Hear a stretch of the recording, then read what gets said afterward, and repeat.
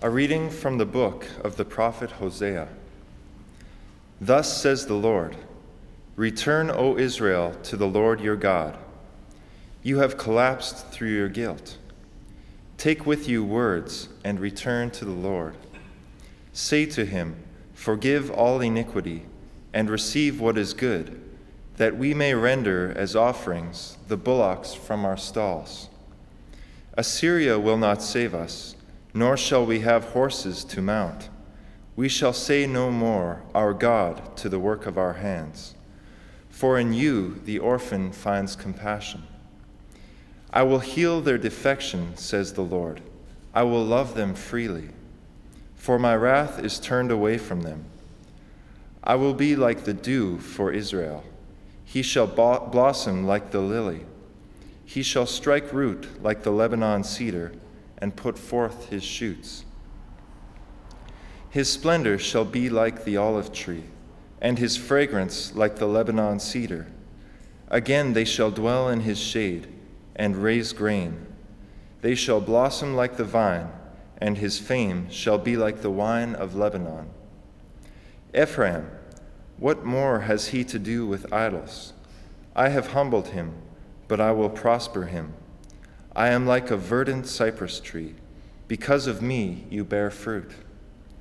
Let him who is wise understand these things. Let him who is prudent know them. Straight are the paths of the Lord. In them the just walk, but sinners stumble in them. Verbum Domini.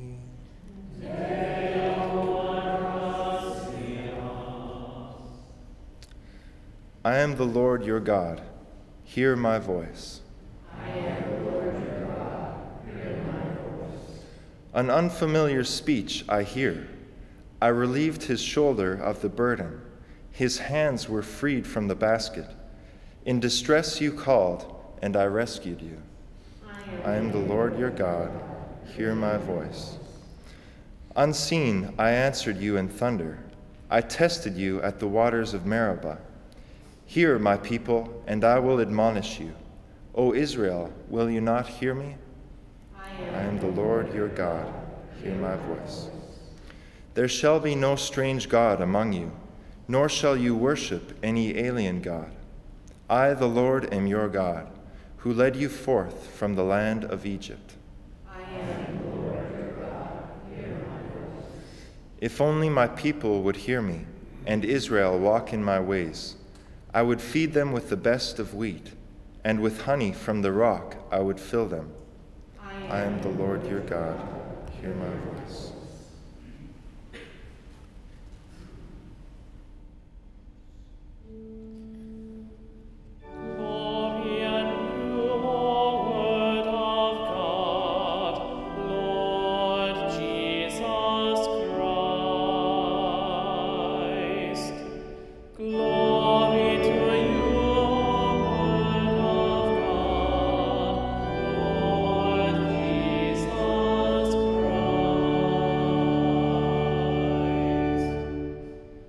Repent, says the Lord, the kingdom of heaven is at hand.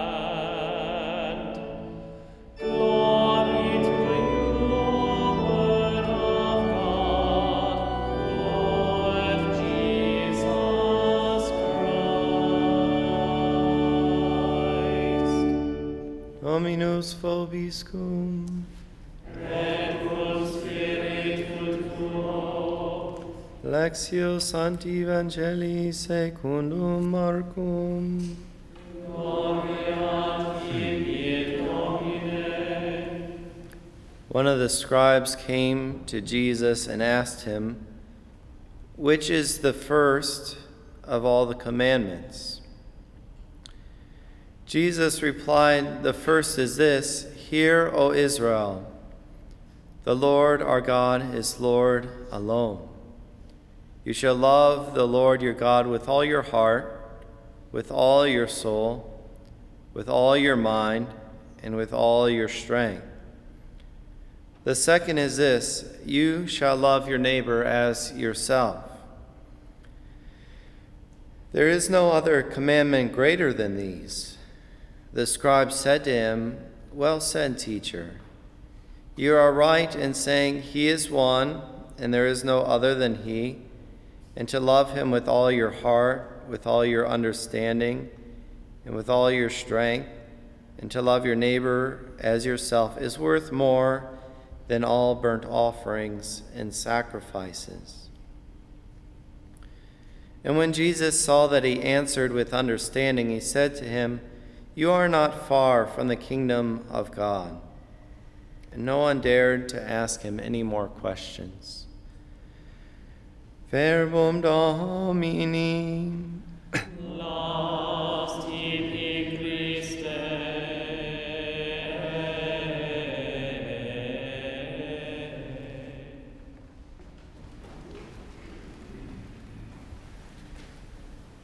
We might have at times people who ask us questions, and we realize that the question is not the question of a disciple, one who wants to learn, but one who wants to trick you up. Or especially as teenagers, we're experts at trying to, trick our parents into saying something wrong or letting us do what we want. But this scribe here is doing something similar, but it's done in malice. So when they come to Jesus, they're asking him, what is the first of the commandments? Not because they want to know so they can follow it, but because as a scribe and the Pharisees, they set themselves up as the experts. They're the ones who can say about Jesus, well, this guy, he doesn't know what he's talking about, so quit following this guy. And so Jesus, he knows that. Any one of us, when we recognize someone's trying to trick us in questions, we feel that in our hearts. And at other times, he said, he'll point that out to them. What are you thinking in your hearts? But here, Jesus does something else. He seems to just answer the question. He says, the first is this, the Lord our God. Love the Lord your God with all your heart, soul, mind, and strength. And you shall love your neighbor as yourself. So the question, which is the first of the commandments? And Jesus said, you shall love the Lord your God with all your heart. You. So yes, Deuteronomy, the 10 Commandments, we have that. So you. But here, Jesus is replying to this scribe, to the question. So turning it around on the person and saying, you, right before me, are you loving the Lord your God with all your heart, with all your soul, mind, and strength? So everything that we are, our body, our heart, the very center of our person, that place, our soul where we have contact with God, with everything. Do we love the Lord our God with everything? The Lord is God, the Lord alone. That's the revelation that there is one God, and that he is God. He's not just like one of us. And so we have come from him. Everything we have is created by him and sustained by him, and we are going to God. But that's not enough, so to speak. So everything is not enough. So when we give everything, all our heart, all our mind, all our soul, all our strength back to God, there's still these other people in the world. And so what are we supposed to do with them? And so Jesus said this, if we forget or if we think, okay, this is enough, I can just love God in my little hole, I can go into my secret room, as Jesus said, and pray to my Father in secret, and that's enough. He said, no, the second is like that, like this. So the scribe said, what is the first of the commandments? He doesn't ask about the second. Jesus says, you shall love your neighbor as yourself. So those who we are placed here with, whether by our family or just by being a human community, that we have to love them, and we have to love them as our neighbor. Later on, of course, we have the story, well, who then is my neighbor? And Jesus gives the example of the Good Samaritan. Again, in Scripture, we have 1 Peter and John about being loved by God and how this love should lead us to love of our neighbors. So in 1 John, the love of God has been revealed in that he has first loved us. And how can we be loving God if we do not, how can we love God who we do not see if we do not love the brother who we do see? So it's much greater than just the golden rule, do unto others as you wish to be done unto you. Yes, that's there. So loving the neighbor as yourself.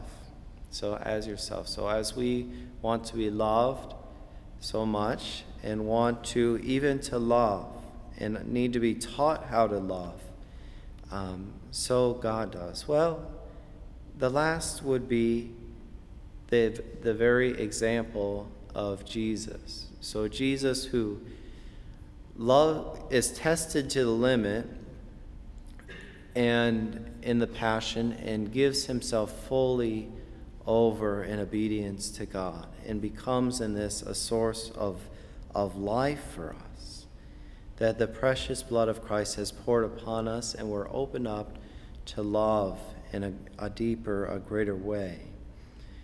And for us as well, he offers another commandment. He says, love one another as I have loved you.